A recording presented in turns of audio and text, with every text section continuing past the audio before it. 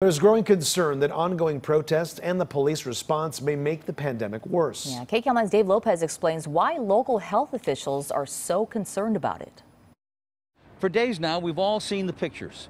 Massive crowds, elbow to elbow, many people not wearing masks. And the question, if you've been there, should you get tested for COVID-19? So I want to just caution everybody about rushing to get a test. One thing for sure is if I had an exposure today, going and getting tested today is likely to yield a negative result. Which, Dr. Barbara Ferrer said, would give you a false sense of security. It's not instantaneously. It's not I have an exposure and immediately when I get tested it's going to show up. This virus doesn't really work that way. Justice! So if you've been at a demonstration and you feel you've been exposed to the virus, what do? The best thing to do is to stay out of circulation as much as possible to protect other people for the 14 days. Even with no symptoms? Even with no symptoms, we ask people. I mean, that's contacts, right? You remember, that's the whole name of the game. And if you live with someone, the doctor said, who is older or has underlying conditions, from the time you're exposed, stay away, wear a mask in the house when you're around them, and if you're clear for 14 days, you're fine.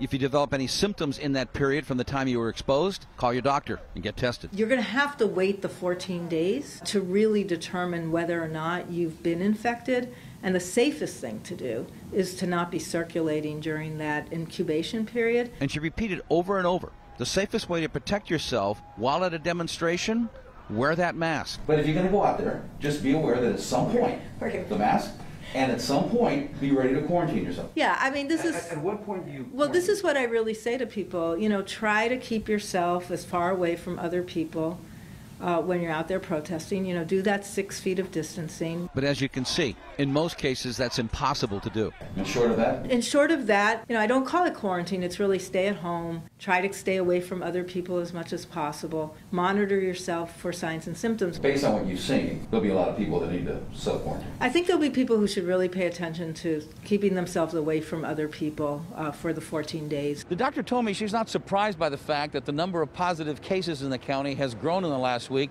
by nearly 10,000. It's expected, she said, because the economy is opening up more. And when I asked, will a bigger spike happen because of these demonstrations, she said, I can't predict that. We'll know in about 3 weeks. From downtown Los Angeles, Dave Lopez, KCAL 9 News.